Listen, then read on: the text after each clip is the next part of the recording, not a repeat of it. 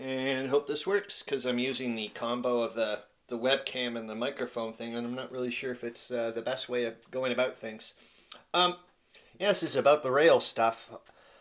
Uh, Goodness. At first I was really, I was irritated because um, I was worried that I was losing a lot of logistical puzzles to have to solve, and that's not the case at all. The reason being is I've been looking at the rail systems wrong from the get go, and it's skewed my view of things and how I've gone about things so much. I've hampered both sides, as Meandering Mike mentioned. More so for the Germans because they've got such so much ability to use they got way more double line. You get it, back and forth.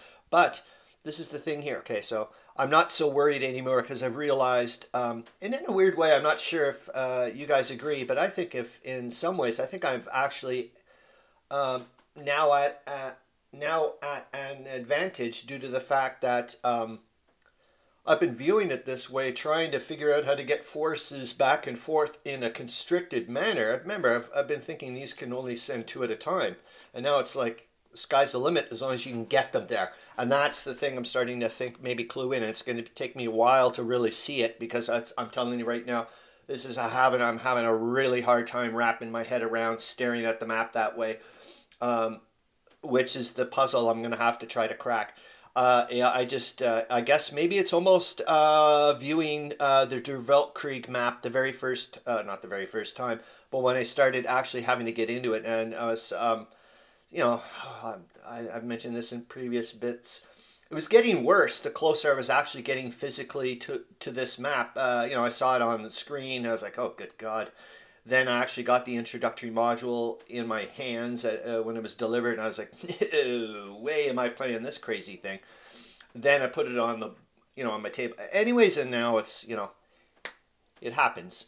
And I think I've mentioned I actually look sometimes at other maps, and I'm like, my God, you're scant of it. Like this to me, I just absolutely adore it, and I hope. I know I've heard sayings that they were mentioning that they were actually going to try to like get rid of the geometric whatever and mellow it out or something, make it more. I don't.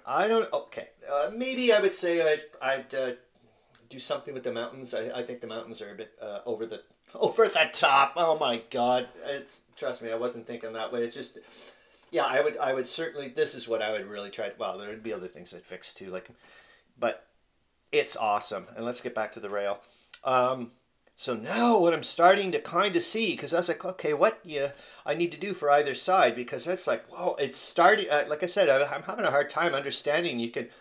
I can mass flow these huge forces as long as I can get them onto these freaking double rail superhighways. I'm gonna have to rail superhighways. I think I'm gonna have to get away from double rail. I'm sorry.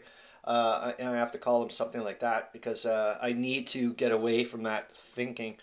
So anyways, these single tracks, I'm going to start calling them feeder tracks or something because that's exactly what I think they are. I have to figure out ways of ensuring that my troops and their command structure are able to utilize the feeder lines into these into the superhighways or whatever, and off we go. This is going to be a while, and like I said, it's going to be a puzzle to solve. Yeah, I've got to get to focus on work. Damn it to hell. Okay, but well, what am I saying? While I'm biking to work, I'll be thinking about this.